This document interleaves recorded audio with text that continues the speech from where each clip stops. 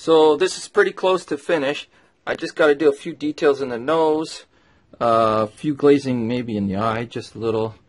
I'm going to touch up a little bit of the gray inside the edges. I'm going to clean up some of the edges a bit. Notice a bit marks over here, maybe over here. Clean a few edges up. But that's pretty close to done. And I'm going to go ahead and show you how I did it coming up.